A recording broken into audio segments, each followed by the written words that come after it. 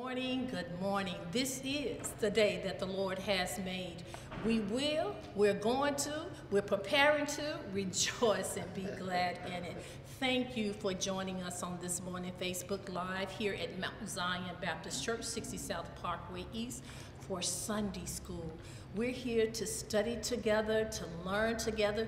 We're even here to teach one another because everybody has been given insight and wisdom into the lesson that we can learn from each and every one of us. Before we get started, let's pray. Most gracious and loving God, God of all, God of love, God of wisdom, God of grace and mercy, we thank you for the lesson on this morning.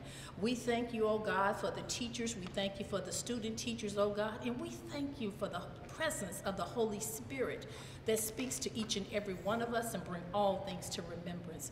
We pray for those who are here, those who have a mind but are unable to be here, oh God, that may be out of town. We thank you now. Give us ears to hear and a heart and a mind to be open and receptive to the word on this morning. In Jesus' name we do pray. Amen. Amen. Thank you all for joining us on this morning. I talked to one of the students. They told me they had read their lesson. I told them they were a good student. And this was just yesterday. And I thought that was wonderful, you know. So I know everybody has read it. I got into the lesson a little bit, and I started looking at all the components of it that I want to share on this morning. Now, we know that in our Sunday school book, it says God offers deliverance, but how does he do that? And in the text, I understood that God offers deliverance through comfort. There are so many areas of comfort throughout this text. Now, he's talking to Israel in the context of the lesson. However, even though it is aimed directly as the chosen people, the Israelites, some of the other 10 tribes, it does not directly speak to them because they're in captivity. However, this is the 65th prophecy. And some of these things that's in the text that Isaiah has written has not happened yet, but are going to happen. Now, we can say, okay, well, I can see that because we're just now reading it. So it's going to happen for us if it's not already happening right now, okay? Because the word has been written for each and every one of us. And then in the lesson, he talks about Abraham and Sarah and their dependents, their children and their children's children. Well, that's us too, because we're grafted into that because of our faith in God. He's speaking to us as Abraham's children as well. There's some things I want to point out. First of all, let me ask you this question as we go through the lesson on this morning. Who needs comfort? We all do. I need it not every day, every minute of the day. I mean, I go through so much more emotionally and mentally than what actually happens physically that I'm going, oh, God, help me. You know, needed some comfort here. In the lesson on this morning, 51, if we start out, we'll see that if you look at verse 1, it begins with, listen to me. If you look at verse 4, it begins with, listen to me. If you look at verse 7, it begins with, listen to me. These are three prophecies, but these words are words of comfort. They're calls that God makes to the people. In verse 4, 5, and 6, it begins with awake. In verse 5, is it verse 5? No, I'm sorry, because I stopped at verse 7. Number 9, it starts with awake. And then it goes from there, awake. And then it says awake. All right, but I want you to look at that. The different calls, they are alternated with comfort. Now, I know this lesson is verses 1 through 8. So we're going to try to stick with that. But verse 1 again says, listen to me. You who follow out the righteousness, you who seek the Lord. That is us, is it not? Zion is being restored in this verse. Verse 2 says, listen. This call is to Israel, but it is of comfort, eternal salvation. That is to us as well. Verse 3 says, listen. It's a call to the righteous, comfort and eternal justice. God is speaking to Israel. God is speaking to us, telling us that, listen to me, this is what I got for you. Okay? Verse 2, he said, look to Abraham, your father. We said, well, he's not mine. Yes, it is. We just talked about being children of Abraham through our faith in righteousness and seeking God. We just mentioned that. Also, my paper here. In the lesson on this morning, there are 10 things that belong to God. I want to share those with you too. I'm looking into the context of the text right now. There are 10 things that belong to God, verses 1 through 4 in the text before us on this morning. Number 1, my people, verses 4 through 6. Number 2, my nation, verse 4. Number 3, my judgment. The fourth one is my righteousness in verses 6 through 8. He talks about my salvation. Those are things that belong to God. My arms in verses 5 and 9. My words in verse 16. My hand, my fury, and my name are the 10 things that belong to God. But check this out. Verse 6, there are 3 comparisons. Number 1, the heavens shall vanish away like smoke. Number 2, the earth shall grow old like a garment. Number 3, men on earth shall die in like manner, but my salvation shall be forever, and my righteousness shall not be abolished. Okay? The whole creation in comparison with eternity and the incorruptibility of salvation and righteousness of God will grow old, it would vanish, and it would die. But Jesus Christ expressed the same idea when he said, heaven and earth shall pass away, but my words shall by no means pass away. In this comfort, in these promises, in these calls to listen to me, everything that you see, everything that has been created, where we are now, what's going on, is going to pass away.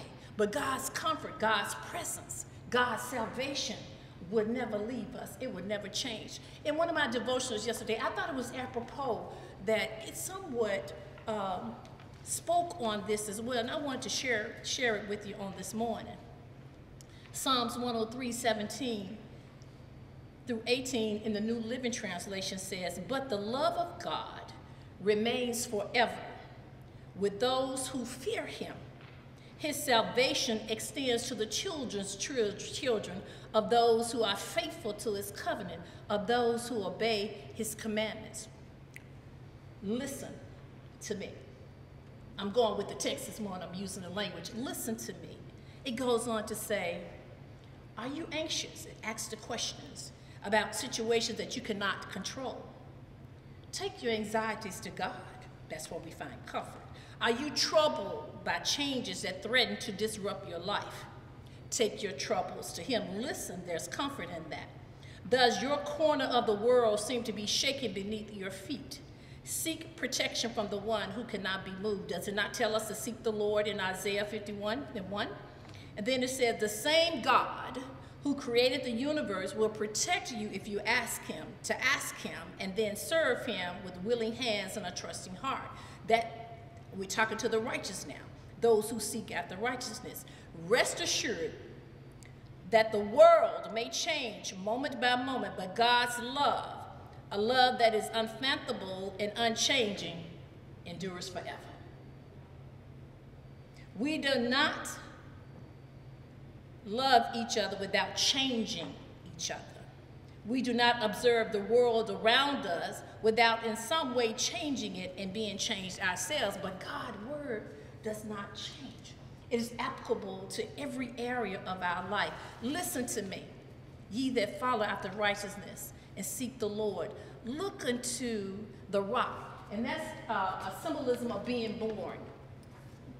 He talks about the rock in the pit of Abraham and Sarah. That's the offspring per se. That refers to the birth of being born to them, in which we are by faith. Look unto Abraham your father and Sarah that bare you, for I called him alone and blessed him and increased him. And that's what verse 2 says. Another thing that I want to hit on real quick, and that's the future blessings of God too. I guess I can put that at the end. But there's one thing that he refers to here.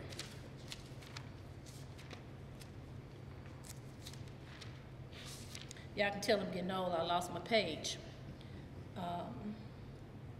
after the 3 oracles, the 3 predictions, the 3 messages, listen to me. He talks about, again, what I just read, how the moth will eat up everything, but God never changes. But he says in verse 8, but my righteousness will be forever. That's what we just talked about, and my salvation from generation to generation. I'm reminded of Psalm 62. It says, my expectation is of God. My salvation is of God. And then I look back at how this repetition, listen to me, listen to me, listen to me, and then awake, awake, awake. How many times do we have to say something before it sinks in? Repetition is good for us, is it not? That's right. And it's called effective frequency. Things that are repeated over and over again. Going back to Psalm 62 also, I love what it says about the repetition, and it deals with God. Psalm 62 is a wonderful Psalms. I live in Psalms every day. Anything I'm going through, anything I want to hear, anything I want to see, the Lord speaks to me through Psalms all the time. And that's where I kind of hang my hat daily. But Psalm 62 talks about repetition also. It says, God has spoken once. Twice I have heard this, that power belongs to God. Twice have I heard this, and yet and still we're speaking 3 times. Once I heard it, but twice. Once God spoke it, but twice I heard it. So when you hear something, when I see something more than once, I pay attention. That's right. I really do, because God, with me, I don't know how it is with anybody else, 3 times. That's all it takes. God always confirmed me 3 times. So when I see it once, okay, I got it. But when I see it a second time, I'm really paying attention. Charlotte, last year, when the mayor called me to work as chaplaincy, I had met 2 other chaplains, black women, with HBCs. I'm thinking, you know, I can do that with an HBC. But then I did have a somewhat of an HBC. It was the Trauma Center, which of course received more black people, believe it or not, because of what we are living now.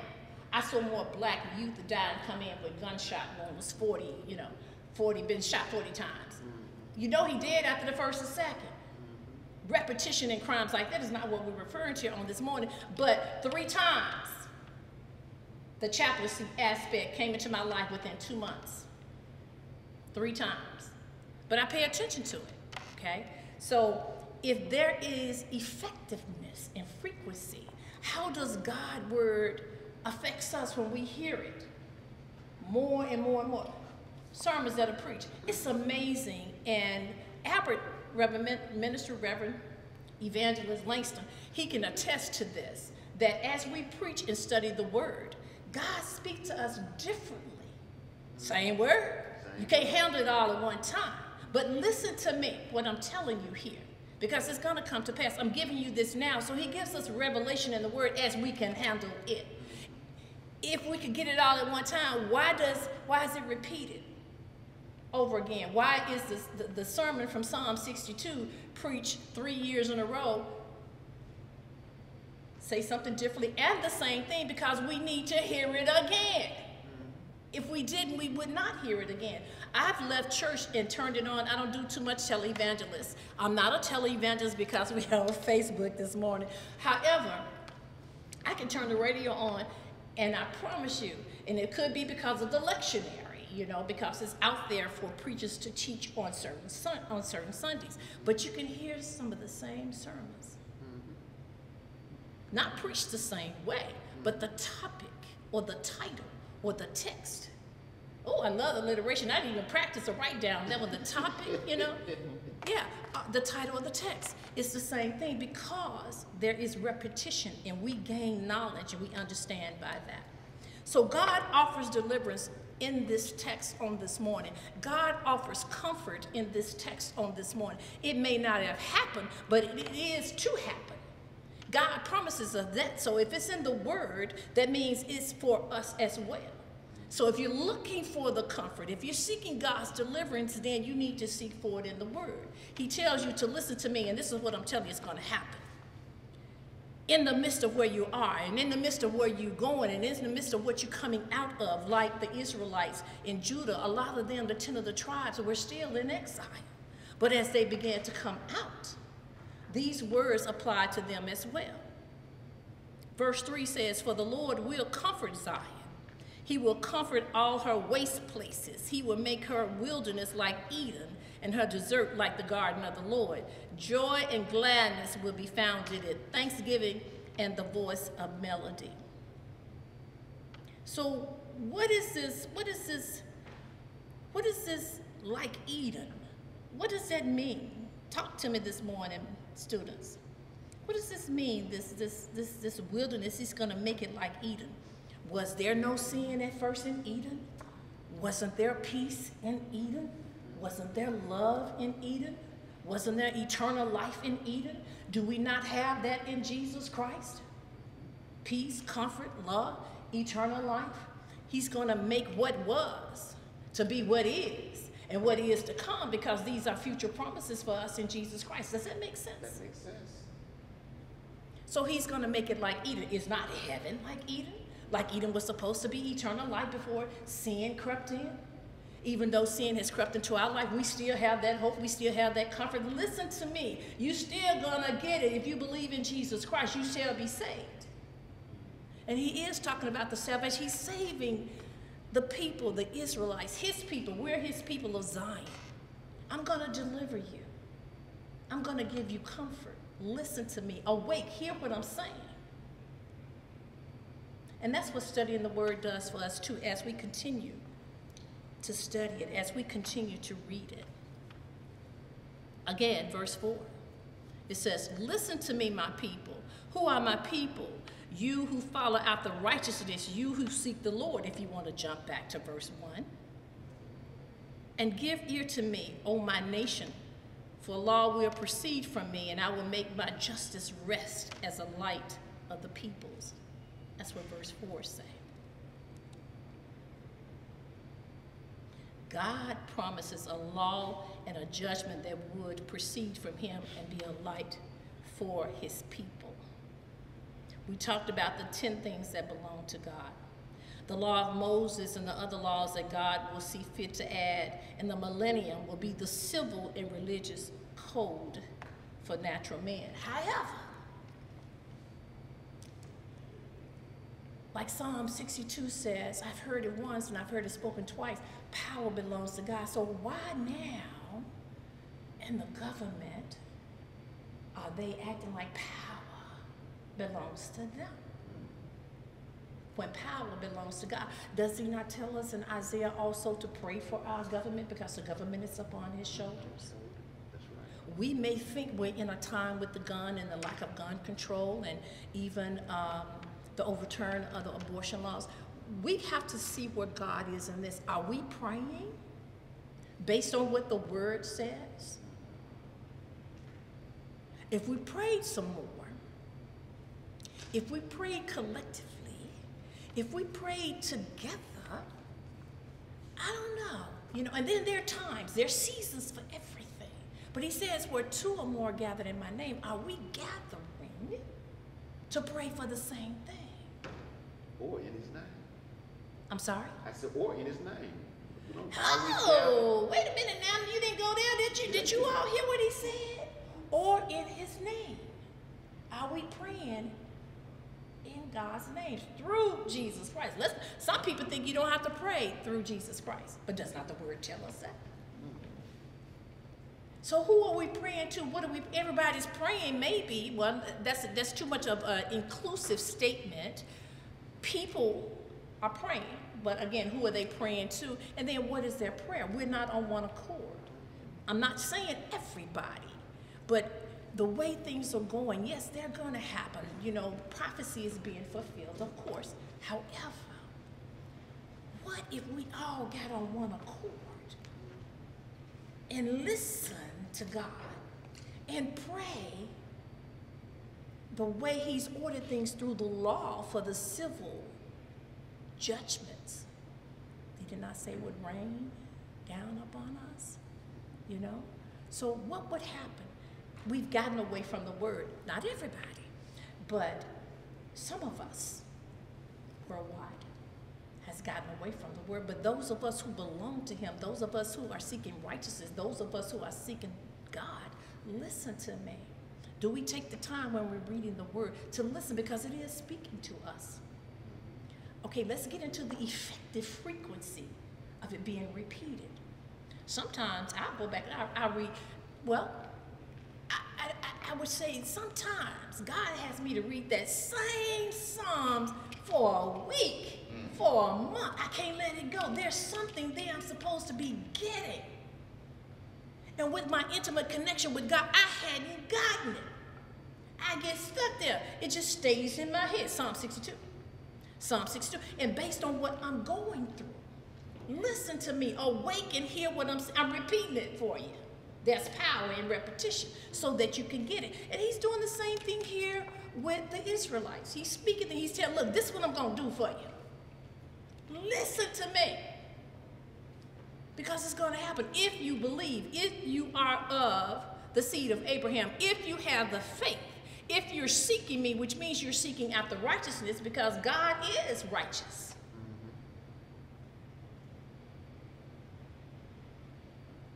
So even in the season, this is still being repeated because we got to get it.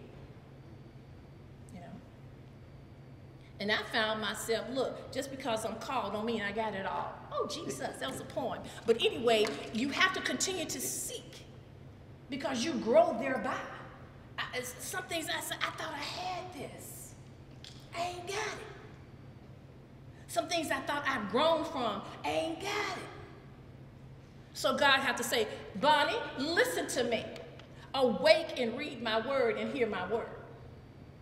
Okay, the same as he's doing with the people here. There are 10. I said there were 10. Well, no, there are 14 future blessings that God has for us. And this is Psalms 51, 1 through 11 or 11, 1 through 11. Number 1 is the land will be restored. Okay, verses 1 through 10. Verses 4, law and judgment. We just talked about that. Did he not write that down for us? So we're not following the law. So anytime you're not following the law, then you're either committing sin, you're doing wrong thing happens, wrong things following. Okay. This may not be a good point to make, but I talked to my sister last night about the little boy that was shot in the face and died in Germantown. His father had him. The mother was on the way to pick him up. And on her way to pick him up, he gets shot and dies. The father had been part of a shootout in this area. And folks sitting on the porch. You shooting at folk, trying to kill him. But your gun at the house laying out, so your son accidentally picks it up. He's not following the law.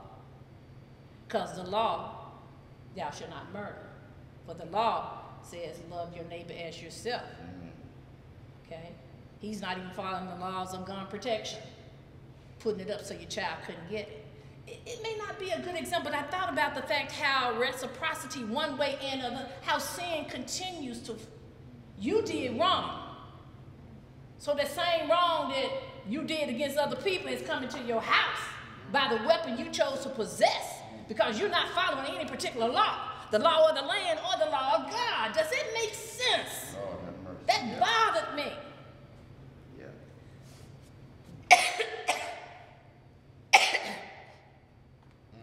My question now is, did he find deliverance in this? Is there deliverance from him? Look, I tend to ask this question. Do you ask this question? Whatever I'm going through, where is God in this? Even in death, where is God in this? Am I saved? If I die now, do I receive this deliverance of salvation that he speaks about in here? And in Psalm 62, where my expectation is of God, that's my salvation. God is speaking salvation here, deliverance. We read it. Everything else will go away. But I don't change. What I'm giving you, what I'm offering you is forever. If you seek me, if you follow my laws. Thank you, Brother Winston. This water is really good and cold. I took it out the pulpit. Okay, so we were talking about the future blessings. I got caught up in the law and judgment. Righteousness and salvation, verse 8. Redemption. The future blessing is to return to Zion. Where's our Zion now? Is it not heavenly? Where's our Eden now? Is it not heavenly or heavenwards? Oh, verse 6 talk about return with singing. We will come rejoicing, bringing in the sheaves, but we're going to sing. The joy of the Lord is our strength. Make a joyful noise unto the Lord. God has given us a new song. How can we sing a song in a strange land? But if we seek God, then where does that lead us?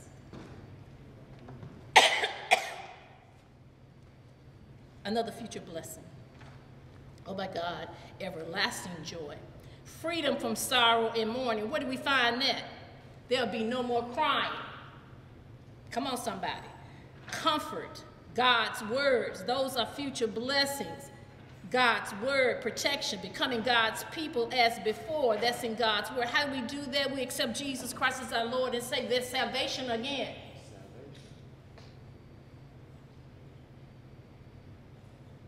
Vengeance on enemies. These are blessings that God offers us. And that's why I love Psalms 2. Whenever I'm going through stuff, I'm being attacked. I have to give it up. Vengeance is mine, says the Lord. So I see. It says, I will give you your desires upon your enemies. I try to make sure my desires is not for them to die.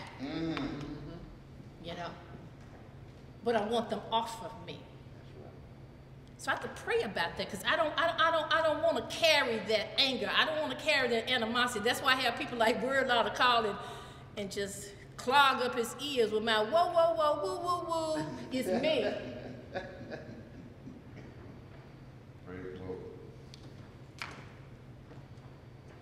Divine government. Where is that divine government? Those are future blessings that God offers us.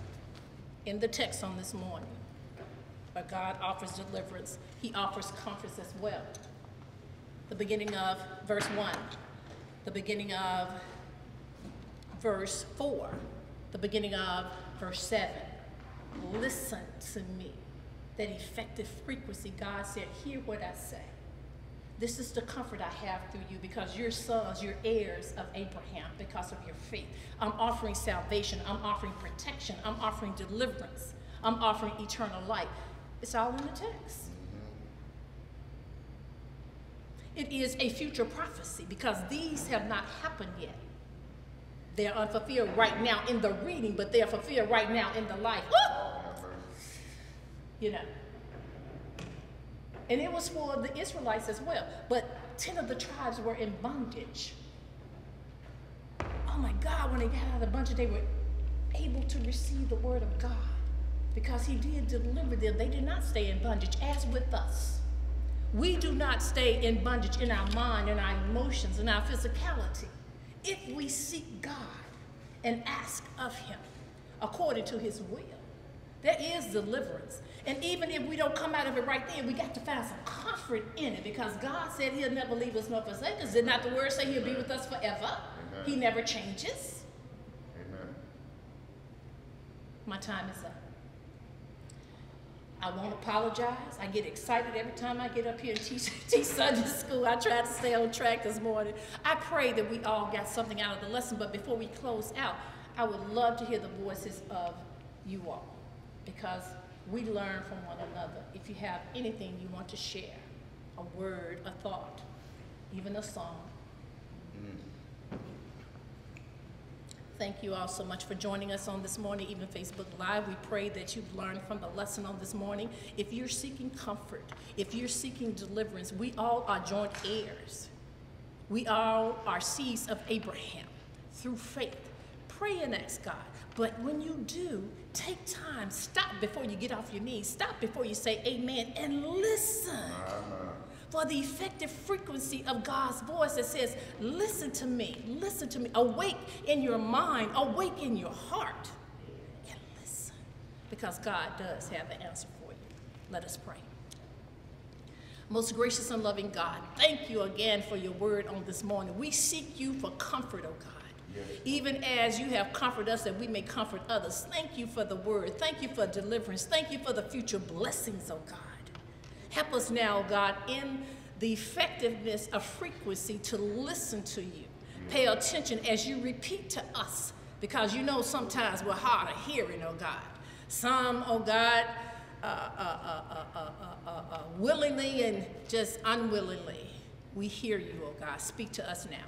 In Jesus' name we do pray. Amen. Amen. Amen.